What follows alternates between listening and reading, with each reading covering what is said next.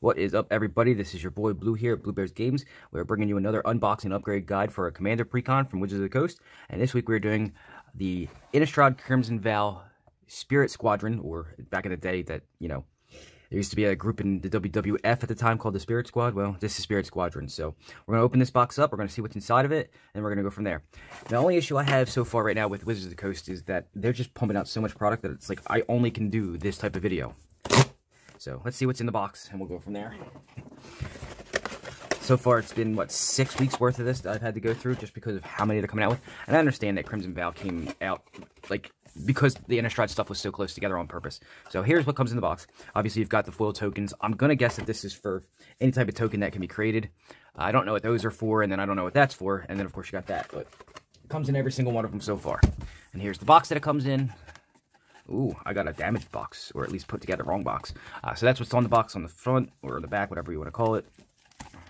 Nothing special. And then my box, obviously, is not put together very well. So, yay me. Alright, and then, of course, we got the other stuff. Here's the life counter. Has a bat on the back, and then the symbol on the front. I like the colors. Nice blue and white. I actually like that color combination. Spacer, which does nothing. The insert, which used to tell you how to play Commander. I'm not sure if it does that anymore. It just tells you a little bit about the deck now, and then, yeah, it doesn't really, it used to be like a small playmat or give you hints on how to play the game, blah, blah, blah. It doesn't do that anymore, so. All right, and then finally, the most important part is the deck, so let's open it up and see what's inside of it. I'm going to show you what's inside. I'm not going to read off every card. I'm only going to stop every once in a while and show you, and of course, it's one of those where it's a pain in the butt to get open. And then I'll go into the upgrade guide, so. I'm going to split the deck up a little bit because it's a lot easier to hold the deck when it's split in half. And then we'll go from there. So, let me zoom in and I'll show you what we got. So, this deck is predicated on using Millicent, Restless Revenant as the main commander. A little too far. So, it is 1 blue, 1 white, 5 of any. Legendary Spirit Soldier. The first ability is this spell costs 1 less to cast for each spirit you control, which obviously this is going to be a Spirit Tribal deck. Has flying, most spirits do. And then whenever Millicent, the Restless Revenant, or another spirit token you control dies, or deals combat damage to a player, create a 1/1 spirit creature token with flying. In combat, if you have 3 deal damage, that's 3 tokens. Keep that in mind. That's actually not a little expensive for my taste, but I'm sure there's a way around that. The secondary, I believe this is the secondary. Is it partners? No, weird. Okay, so the secondary one they gave was actually not blue-white, which is weird. You usually give you a secondary commander in foil that's the colors. This one actually neuters the deck. So Donald Herald of Wings is a 4-cast 3/3 human wizard. That's a weird. Why would they do that? All right. Anyway, whenever you cast a non-legendary creature spell with flying, you may copy it, except the copy is a 1/1 spirit in addition to its other types. Do this only once each turn. So I do a budget flying deck for Commander. This guy actually would be pretty good to throw in there. So those are the 2 commanders they give you, which is weird that the one is only blue. All right. So then we go into the deck. Crush Contraband for artifact and enchantment removal. Custody Squire. Darksteel Mutation. I've touted how Darksteel Mutation is pretty good as a commander killer. It literally makes their commander not killable and stuck as a 0/1 with no abilities. Field of Souls. That's actually a throwback from back in the day from Tempest, I believe. It's a pretty good card. Ghostly Prison. Prevent from attacking. Spectral Shepherd. Oh, if I'm going too fast, you can just pause the video as I go. If you can't read something, I'm not going to read every single one. Swords of Plowshares, or STP, great card from back in the day. Arcane Denial, counter magic from, I believe it was it Alliances? I think it was Alliances. Distant Melody, another great addition, so choose a creature type, draw a card for each creature you own, or control, actually, not own. Nebelgast Herald, so here's some of the spirits. Reconnaissance Mission, helps you draw cards from when you're attacking. Sire of the Storm. Spectral Sailor, probably the best spirit they've made in quite a while. It's the one that casts 1/1 flyer, so it's a flying man off the bat, but it has other abilities. It has flash, and you can draw cards with it. So, Drug Skull Captain. Other spirits you control get +1/+1 and hexproof, so always a bonus. Arcane Signet, like in every other commander deck. Azorius Locket, some Mana Rocks time. Azorius Signet. Commander Sphere, Marble Diamond, horrible Mana Rock. Sky Diamond, another horrible one. Soul Ring. Some of the lands, Azorius Chancery. It's the bounce land. Command Tower should go in every deck. Mirrored Landscape, especially in these colors, you don't have a lot of land fetching, so it's not a bad option. Path of Ancestry. I remember when this card was like an $8 card because there was only 1 Commander precon ever, and that was it. It's a great card, actually, especially in Tribal. Temple of the False God, horrible. A lot of people would like to suggest that. I don't know why. Unclaimed Territory. Kind of unnecessary in 2-color. I mean, I get why, so you can cast your spirits, but it's kind of weird. I mean, the only bonus for this is that it actually taps for colors, so you don't have to worry about it. But the only time it taps for color is when it's the creature type you chose. For some reason, a plane's in the middle of out of nowhere. All right, so we're in the rare section, so let's start working on them. So the first one is Rhoda Geist Avenger. 4 to cast legendary, 3/3, vigilance. This is one of the partners. I wonder if the partner's underneath. There it is. So these are partners. As far as this goes, these can be a commander itself together as partner commanders. So that would make this deck still stay blue-white if you wanted to. You can sit here and read them all you want. I'm not going to read them off completely. You can read them and then pause it if I was too fast. Drug Skull Reinforcements. Haunted Library. Whenever a creature an opponent controls dies, you may pay 1 and make a spirit token. That's actually pretty good. I like that card. Alright. Priest of Blessed Graph. Storm of Souls. That one's pretty good too. I wish it was a little cheaper. Sudden Salvation. Breath of the Sleepless. Ethereal Investigator. Haunting Imitation. These are all the new ones, I believe. These are not reprints. Occult Epiphany. I'm wondering, is this the thing? Yeah, draw cards and discard X cards. Create a 1/1 for each. Okay, yeah, that's not what I thought it was. Spectral Arcanist. Disorder in the Court. Angel of Light Alabaster. This is a reprint. Benevolent Offering. Boreas Charger. That's a reprint too, I think, from Theros. Bygone Bishop. That's actually a pretty good one, especially in this deck. It's a spirit. Helps you investigate, which helps you draw cards. And that's white's weakness. The problem is that while white's weakness is draw, blue's isn't. So I don't know why they're trying it that way. Custody Soulbinders. Fell the Mighty. So board wipe for creatures that have a power greater than a specific target's power. Hallowed Spirit Keeper. Hanged Executioner, that's a reprint. Actually, there's some combos with Hanged Executioners repeatedly getting... No, wrong one. When Hanged Executioner enters the battlefield, create a 1/1 white spirit too. Okay, so that's the Blink one. That's good in the Blink deck. Karmic Guide, that's the one that produces a lot of combos. You can do a lot of combos. So this one has flying and protection from black. It's always great to have protection from black in the beginning. That stops targeted removal. That's what black's the king of. It has Echo. Echo is 5, so it's 2 blue and 3, so the same casting cost it is. And then when it enters the battlefield, return target creature card from your graveyard to the battlefield. So here's where this is. In non-commander, when you have a deck with 2 of these, they can keep returning each other back and forth. So that's always nice. So you get enter the battlefield and dies triggers, because if you don't pay the echo cost, it dies. So that's one of the ways you can do it. But there are other ways to use Karmic Guide as combos. So Kratar's Wrath, board wipe. Knight of the White Orchid, helps you go get land. Mentor of the Meek, helps you draw cards. Iobi, who split the heavens. Creates 3/3 flying tokens, spirits specifically. Promise of Bunray. I actually don't know this one. When a creature you control dies, sacrifice it, and if you do, create 4 spirit tokens. Not flying, which is weird. Okay. Remorseful Cleric. Twilight Drover. I've been actually looking to get this card. I don't remember what this is from. I think it's from... I can't remember. He actually has ways that you can abuse him in other decks. So whenever a creature token you control... Or, I'm sorry. Just whenever a creature token leaves the battlefield, not even ones you control, put a +1/+1 counter on him, and then you can remove the +1/+1 counter to create 2 of the 1/1 white spirit creature tokens. There is a way to abuse him with certain altars and stuff like that. And I'm sure I have in my upgrade guide reasons that can work. So... continuing on, Windborn Muse, I actually was looking for this. Now they've reprinted it twice in commander sets in recent year. It helps prevent people from attacking you. Flood of Tears returns everything to everybody's hands. Ghostly Pilfer, one of the weaker of the options for a ghost or a spirit that they could have chosen. He's okay. Imprisoned in the Moon. It's a prison effect for your opponent's commander, basically. Kami, this was a surprise that they reprinted Kami of the Crescent Moon. I didn't think they were going to do that. It's basically a Howling Moon on a stick. Midnight Clock, it's a mana rock, but it also helps you, I think it's everybody. No, it's yours. So whenever there are 12 counters on it, when it strikes the 12th one, shuffle your hand, graveyard, and library, and draw 7 cards. So it's just you.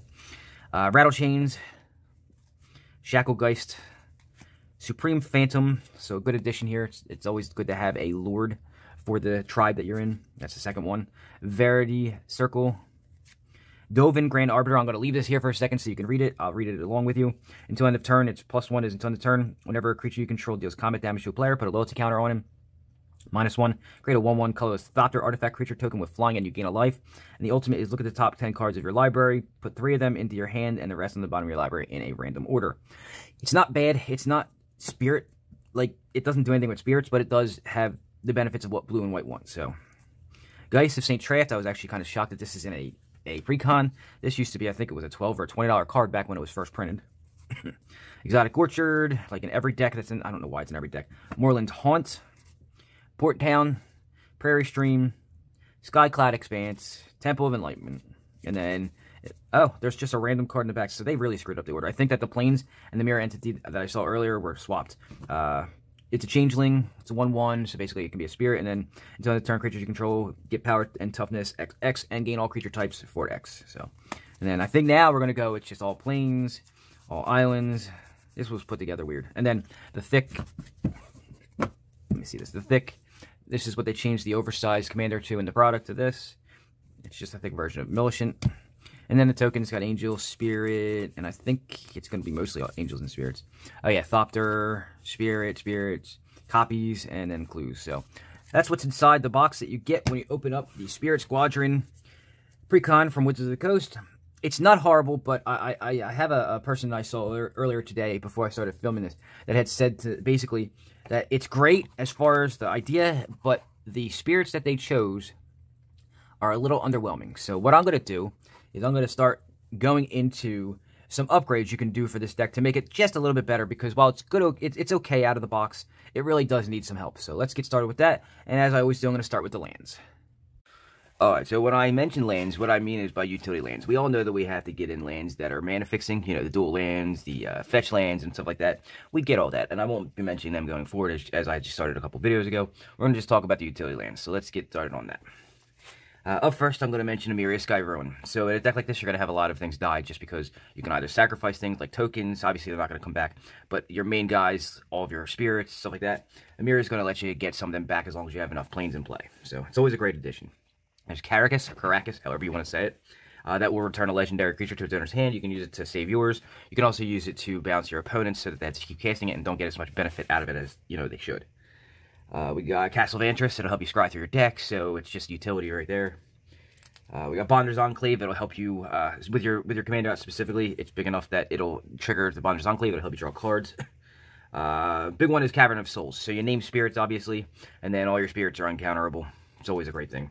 I know you're in blue, but you don't have to play counter magic to be hateful towards counter magic. Another one is Mutavault. Mutavault's actually one of my favorite cards in the game. It's a land that turns into a 2/2, or they call them man lands, and it has every creature type, so it's always a spirit whenever it's the creature, amongst other things. So next, Reliquary Tower. A deck with blue in it usually needs some way that you don't have a maximum hand size. Reliquary Tower is the land way to do it. Rogue's Passage, if you want to just get combat damage through, Rogue's Passage is always a great addition. War Room, another card that will allow you to draw cards through the as a land. The damage it does will be minimal because you're in 2 colors. I don't suggest War Room in 3-color decks just because then the damage starts to get a little too much. Wasteland, I've mentioned it in many episodes before, but I always put some kind of a land destruction land in just because you never know what you're facing across the board, and you might want to be able to take out something that is oppressive, like, you know, a Cabal Coffers or a Phyrexian Tower, you know, there's a whole bunch of stuff that you might want to be able to take care of. What I have mentioned recently is Winding Canyons. It's only good in certain decks, specifically in tribal or ones that rely on creatures for their stuff. Winding Canyons is an old OG card from Weatherlight, I believe it was. For 2 and tap it, you can cast all your creatures at instant speed. They gain flash. Really good card. I wish I had kept him when I was younger. I didn't do creature decks back then, so I didn't care for them, so I traded them away. Now I do everything, and I wish I had kept them because, man, are they useful. And the final one I'm going to mention is Witch's Clinic. It gives your commander lifelink. I mean, you can always use life in Commander, right? So that is the section of lands I'm going to mention for now. There are others, obviously, and, you know, you can let me know what ones you found. If you find any more that would fit nicely into here in the comment section below. We're going to move on to the ramp now. Alright, so everybody knows that green is the king of ramp as far as Magic goes. However, a lot of people don't realize that white is second. It doesn't put everything into play, but it does allow you to mana fix better and go grab lands out of your deck, which a lot of other colors can't do at all. So we'll go over some of the white ones real quick, and then I'll tell you how else we're going to do some ramp in this deck. So up first, land tax. A couple reasons. So I recently found that I don't like land tax in 3+ color decks. I do like them in 2 color decks, though, especially in Commander, just because no matter how many, you know, non-basic lands you think you can get in a 2-color deck, there are just not as many as you think, and you're going to always end up with at least 20 basic lands. So that's where land tax shines, is when it's at least 20+ basic lands. So on top of that, I wanted to mention that it can synergize with a Mirror of the Sky Ruin by helping you go get the planes you need to actually have a Mirror of the Sky Ruin trigger. So it's a little double bonus right there. Tithe is another one. It's on the reserve list, unfortunately, and it's very expensive. It lets you go search for planes. You can go get up to 2 or 3. I can't remember exactly what the number is, but it's way more than even a lot of green ramp spells do. Gift of Estates, which was just printed or reprinted in Strixhaven as one of the Mystical Archives. That's always a great addition to a deck that doesn't, especially blue-white does not have a lot of options, so you got to get it where you can. A new card that was just printed recently is Archaeomancer's Map. It lets you put lands into play if you're behind, which is what white does normally. I mean, I hate that that's all white could do as far as ramp is, only do it when you're behind. But, I mean, in a 4-player game, if you're playing up against a green player, most likely you're going to be behind somebody, so it's always a bonus there. And the rest of them are going to be mana rocks, and I'm going to choose... I mean, there were some in here already, which is great. I mean, obviously, Soul Ring and Arcane Signets are always great. There's a couple more you could go with. I'll just go down the list real quick. They're all 2 casters, and they're all not tapped when they come into play. You've got a Felwar Stone.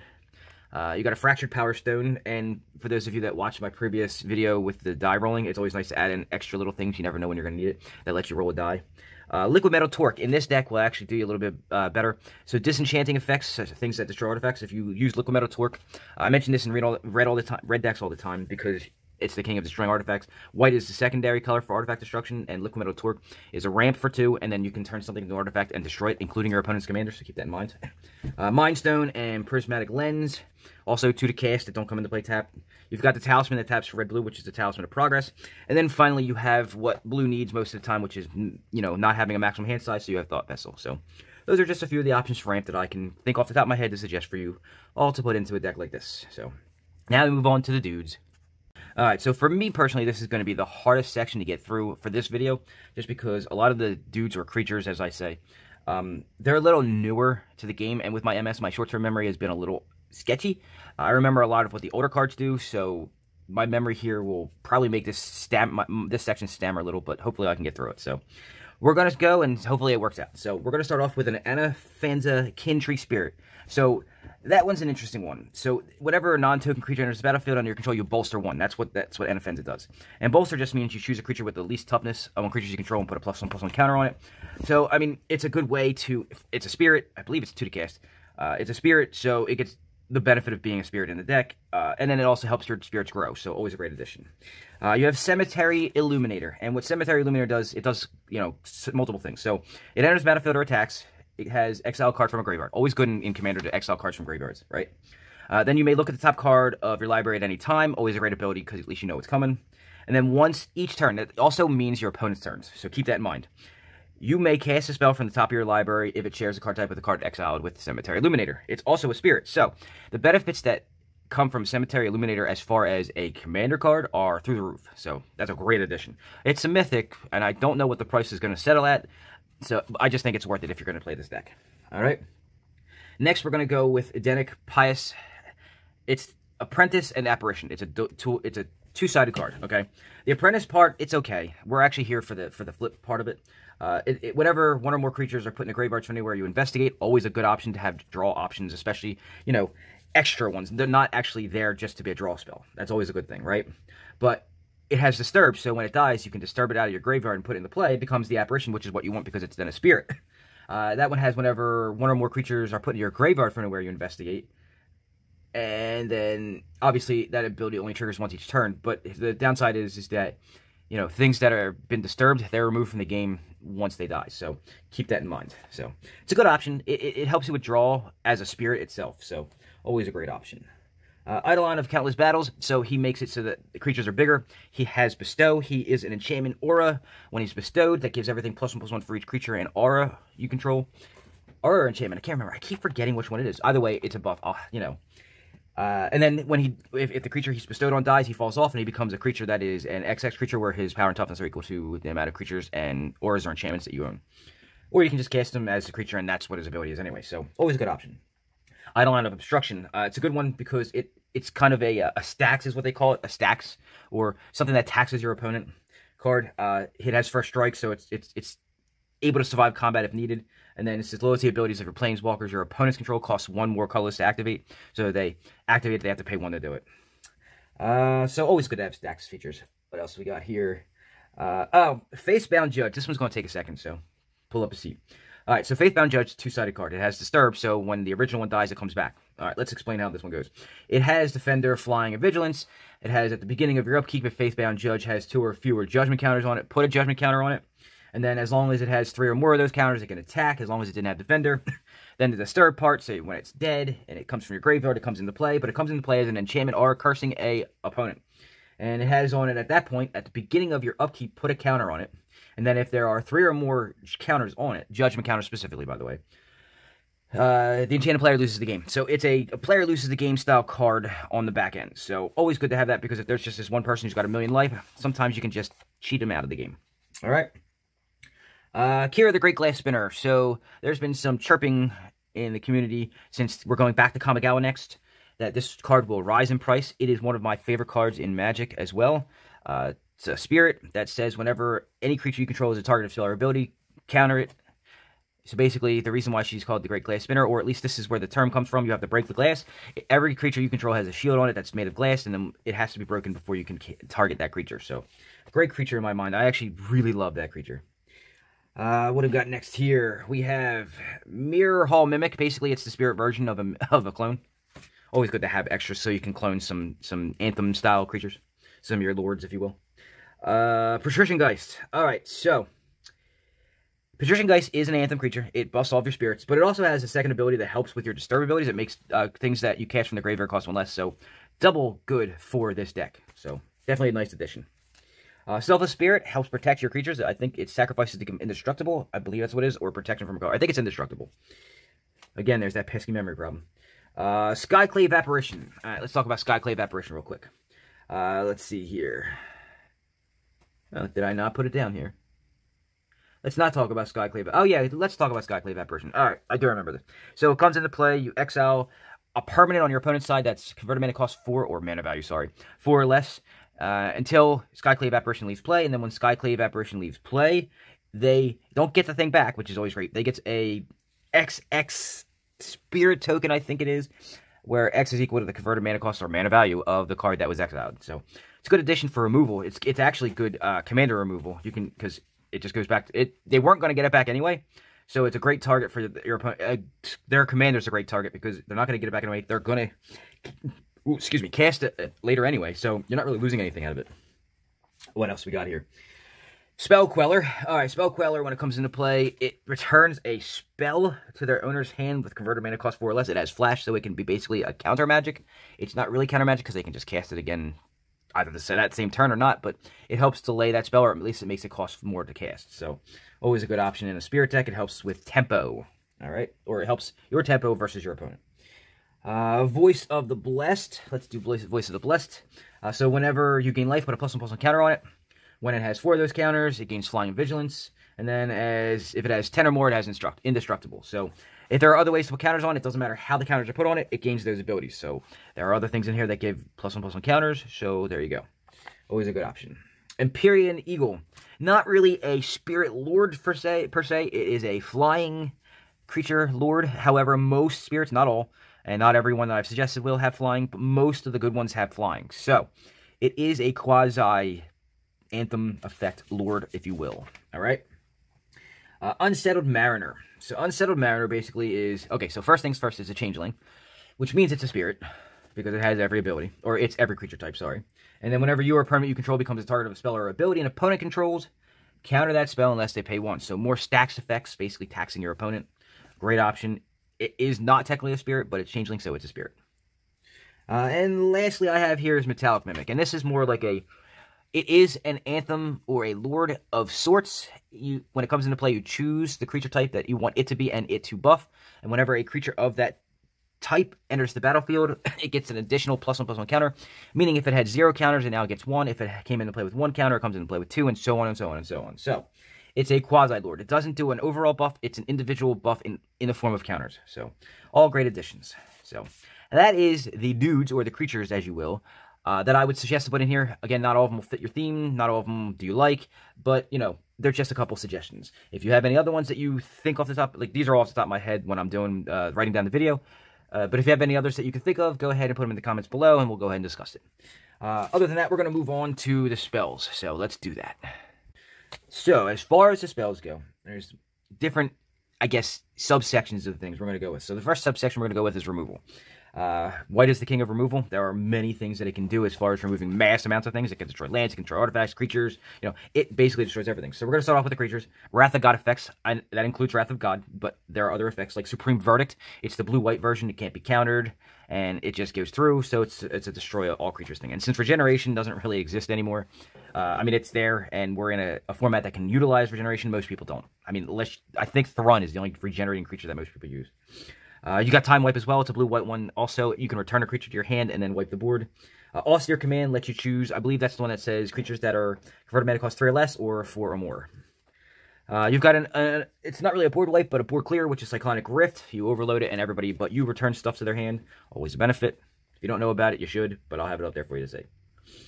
Targeted removal. There's already an STP or Swords to Plowshares in here, so why not go and add something like a Path to Exile so you have more targeted removal. And then you have, I mentioned earlier, with Liquid Metal Torque, you have disenchanting effects. There was not a disenchant style card really to speak of in here.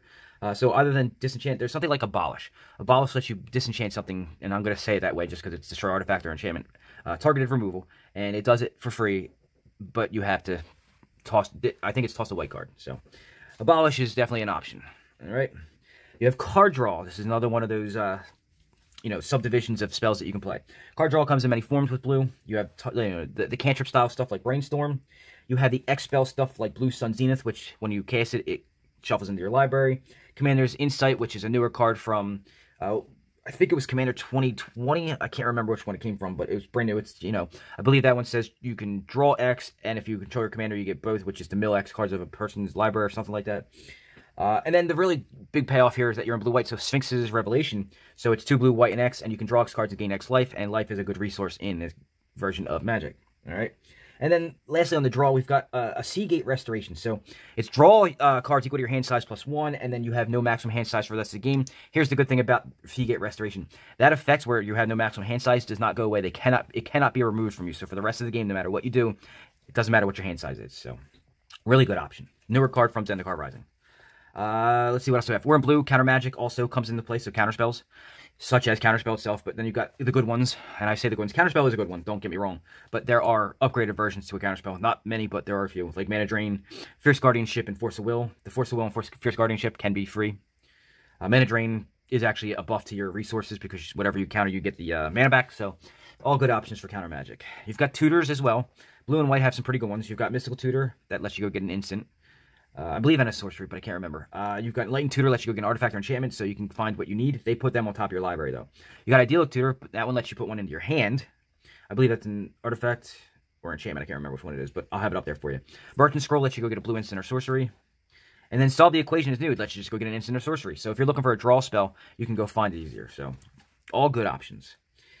And that's what we've got for the spells. Next, we're going to move on and go into the enchantment side of this deck. Alright, so with enchantments, we're going to go rifle through this real quick. You've got Anointed Procession. Obviously, it's one of White's better cards for Commander. So whenever you have a token enter play, it's doubled, just like Green has a lot of. Well, White has one too. Kindred Discovery is a good one. So you would obviously choose Spirits for it, because you have to choose a creature type. And then whenever one enters the battlefield, or attacks, does not deal combat damage here, just attacks, you draw a card. Hence the reason why I would love that to go into a deck with all those things that say you don't have a maximum hand size. That's the reason, because if you're running a tribal deck of spirits, you're overrunning the board with things, you're going to have a lot of cards drawn in your hand with that out. So that's why all the suggestions for no maximum hand size. Reflections of the Jar. So again, you choose a creature type, obviously spirits in this case. And then what you're going to do is cast a good old spirit and then copy it basically. So always good. Especially nice when you can copy things like Skyclave Apparition, where you can start removing people's things from their board. Alright. Let's see what else we have here. Ristic Study. I know everybody groans when I say Ristic Study, but I mean, it's that good. Alright. Favorable Winds is a buff for flying creatures, just like the Empyrean Eagle. It depends on how many flyers you have in there. That can go, same with the Empyrean Eagle. Both can either go or stay, depending on how many flying creatures you have. Spirit Bonds. Let's talk about Spirit Bonds for a second. So, let's see. Helps you create spirit tokens, pretty much. There's a lot of things. I'm going to have it up there because it's a lot of wording. Basically, in essence, it helps you create spirit tokens. Lots of them. Coastal Piracy. They had in here something that does what Coastal Piracy does. Whenever a creature you control attacks, I think it's deal damage, actually. Deals combat damage to a player, you draw a card. Again, goes in the theme with like Thought Vessel and stuff that makes it so you don't have a maximum hand size. Court of Grace. Court of Grace. So Court of Grace gives you Monarch. And Monarch lets you draw a card if you're but when you're the Monarch, at the end of your turn, you draw a card, so more card draw. And then it creates tokens, and it creates spirits when you're not the Monarch, and angels when you are. You obviously don't want to always be the Monarch just for the spirits, but let's just be honest, 4/4 flying angels aren't anything to sneeze at for free anyway. Alright, let's see what else we have here. Rally the Ranks, it's an Anthem effect, so, you know, we need more Anthem-style stuff. It's not a Lord per se, but, I mean, it's an Anthem. You've got the classes. So I talk about this when I open my packs. I love the classes. I love how that enchantment works, that style of enchantment. I really do think that was a great addition to Magic in general. It does stuff that the color that it came from wants you to do. So we're going to start off with Cleric class. So if you want to gain life and put +1/+1 counters on things, you got that. And Paladin class. Wizard class, again, with the no maximum hand size. Let you draw cards. Let you put +1/+1 counters on things when you draw cards. Fits this deck to a T. And the last enchantment I'm going to mention, this is such an old card. From Invasion, I believe it was from. Good luck finding it. It was not reprinted in anything other than that. Teferi's Moat. You choose a color. Creatures of that color without flying can't attack. Simple, plain, clean. If you're playing flying, make everybody else, if they're not playing flying creatures, punish them. Alright? So those are the enchantments that I've chosen to at least mention for upgrading this deck. If you have any questions or comments about those, go ahead, put them in the comments section, and we'll discuss it. But for now, I'm moving on to the artifacts. Alright, so with the artifacts that I've chosen to at least present, we're going to go with two different themes. First one's going to be like tribal/anthem artifacts. So I'll mention them all in a row. Alright, so Vanquisher's Banner. I'll have it up there for you to see. It lets you draw cards, which is always a bonus. Herald's Horn, not so much a anthem. It doesn't give a buff, but it definitely makes it easier for you to get them in your hand. One I've never mentioned in my life and probably will never mention again. Long Forgotten Gohi. It gives spirits +1/+1. It also allows another ability that you're never going to use, but it basically gives spirits +1/+1. Urza's Incubator. All tribal decks can use an Urza's Incubator. It makes all creature spells of I think it's a chosen type, or just all creature spells you cast 2 less to cast. I'll have it up there for you. Obelisk of Erd gives things on your side +2/+2, more buffs. And Pyre of Heroes, it helps you search for ones you want. So situationally, you might need to sacrifice something that's not doing anything on the board, say like a token, and then a spirit token specifically, because they have to match creature types. But you sacrifice a spirit token, go get a non-token spirit out of your deck, put it in your hand, and you can cast a situationally aware version of a spirit, whichever one for the situation fits. So great addition for any tribal deck. Have to mention it going forward. So those are the tribal/anthem artifact. Let's go into some utility artifacts. All right. Obviously, we need to protect the commander, especially at that casting cost. I know it costs 1 less to cast for each spirit you control, but I mean that could get really hard to start casting later in the game. So Swiftfoot Boots, you're going to protect it with something like that. You know, all the equipments that do it. Bident of Thassa. So the Bident lets you draw cards again. Sword of the Animus lets you go. Remember, we're not in green, so going to find lands is getting them out of your deck so that you don't draw them later is a key here. Sword of the Animus will help you do that. Soul Separator is an interesting one. I'm going to have that one up here so you can see exactly how it reads. But basically, anything in your graveyard, you can get 2 creatures out of it by exiling the creature and getting a 1/1 spirit copy version of it, and then a zombie that is the power and toughness of it. But I'll have it up there so you can see how it's read. Great for creating a lot of different types of tokens and still getting double use out of your spirits. So, Spirit of Heliod, another just basic anthem. The bonus to Spirit of Heliod, it's a legendary enchantment artifact that you can tap it and destroy a creature that has dealt damage to you. So always good to have some extra little jabbing of creature removal. And then finally, Skull Clamp. You're creating lots of tokens. Skull Clamp lets you draw a lot of cards from tokens. Anything with the toughness 1, it gives +1, -1, and then it's a creature that it's attached to dies. You draw 2 cards. God, is it good in a deck with lots of tokens. So those are a few of the artifacts that I'm going to go ahead and suggest for now anyway. If we have any other discussions, if you want to talk about it, we can. But that's what I got for now. Next, we're going to go into Planeswalkers. So with Planeswalkers, it's hard to go through the Planeswalkers when you have blue involved because everybody goes, oh, you need all the Jaces. Listen, yes, I'm going to go a different direction. Yeah, almost all the Jaces can work in some way, shape, or form for this deck, but everybody plays them, and I wanted to go a little different direction. And I know that what direction I'm going to go into, people are going to say, oh, but everyone plays them too. But not really, because mono blue versus blue white, obviously you know where I'm going with that, is Teferi. He doesn't get a lot of credit. I mean, recently he has, just because they've made so many of them. But Jace is obviously the king of blue Planeswalkers, and I know you can use any Jace really if you want for card draw and utility. You got the Mind Sculptor, which does everything you want and more.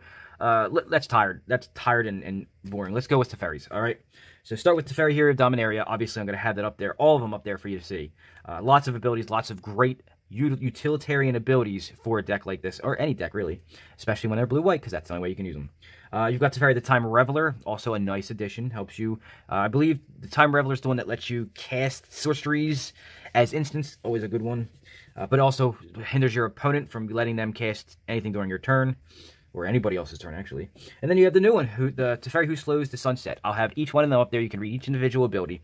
If you have to pause the video to do so, please do so. They are really good additions to any deck that's blue-white, so I have to mention them, all right?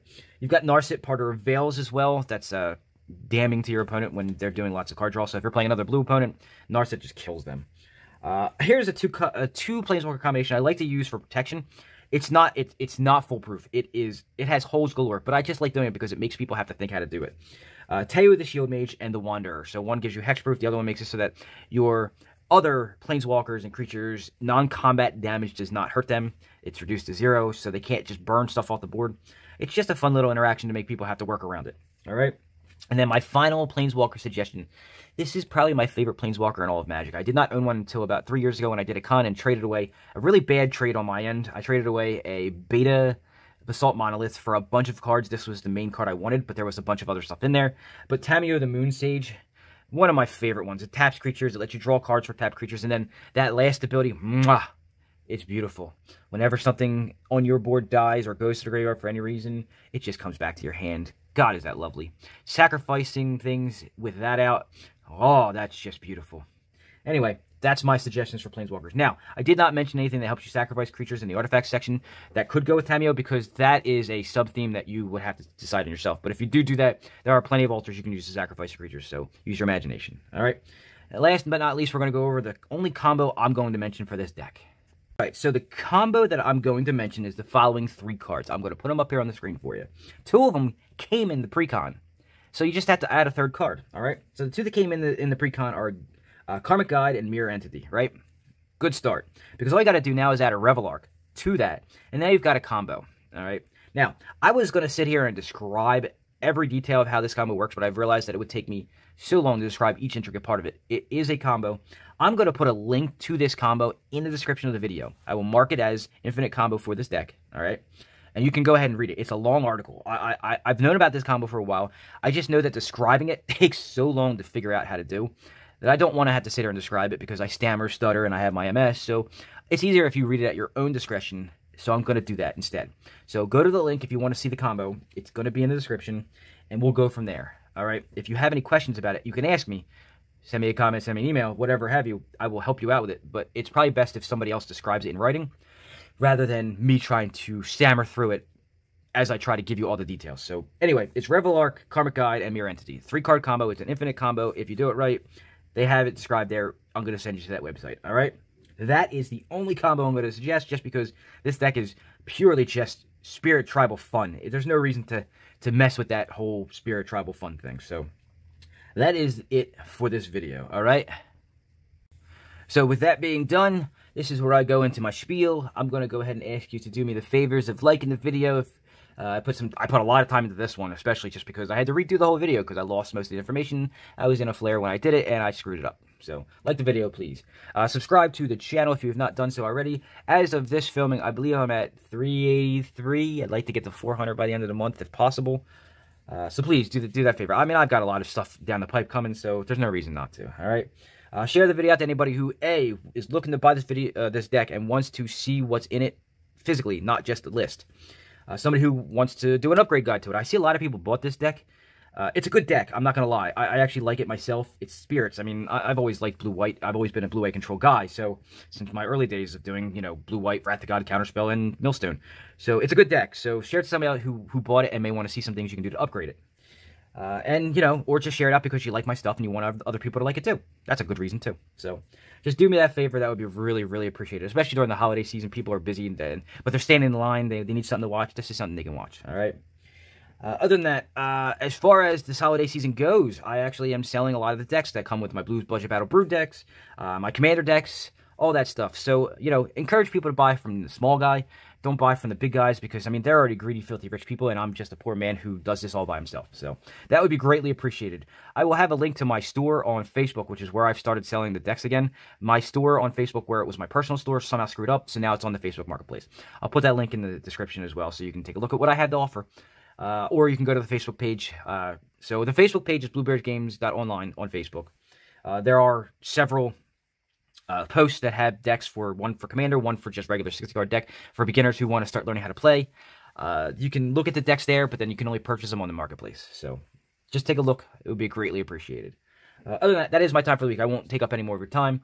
I will be back again next week with the other deck that came out with Crimson Vow, the Vampire one. That one's going to be short and sweet because I already have a Vampire deck, so obviously the upgrades are going to be easy. So I will see you then. Until then, enjoy the holiday season, and I will see you there.